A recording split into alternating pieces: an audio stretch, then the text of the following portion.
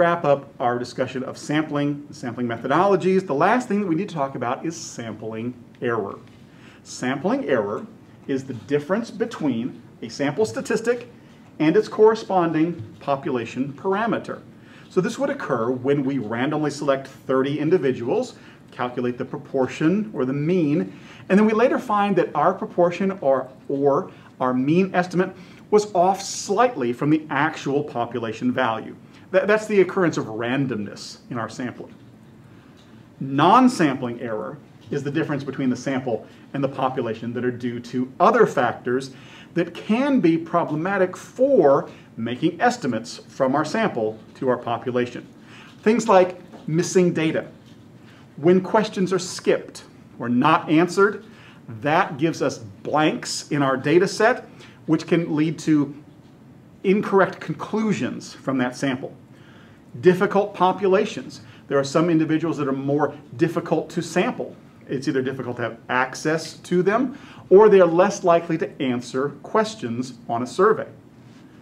And then non-response error, which could be on the part of the interviewer or on the part of the respondent.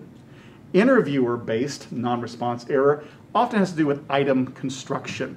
The way that the items are created creates confusion, or there's something wrong with their design. On the part of the respondent, they may become confused or not understand the wording of a certain item or what it's asking about. Coverage error is where the research objective and the population are not aligned. The research question that we have doesn't match the population that we have chosen. Basically, these people don't have that answer. And when we have a coverage error, the conclusions that we draw can be off wildly because we're asking the wrong people about our research question.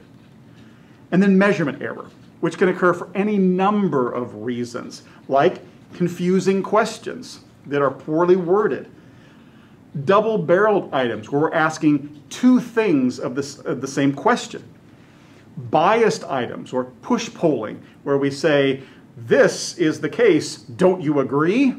And that creates a bias in the way that that our respondents might occur, or incorrect answers. Someone meant to mark A and instead they marked B. Their answer, the answer that they chose, doesn't correspond to how they really feel or how they really would answer this question. How then can we minimize this non-sampling error? Carefully define your target population. Know who you're asking and do they have the answers that you're seeking.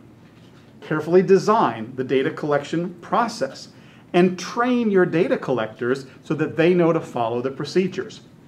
Pre-test your data collection procedure so that you can spot any problems, any errors that are going to occur early on and fix them. And that's what we have to cover this week for sampling and sampling distributions. All right. Do you have any questions? Thank you so much for being here. I'll see you next week.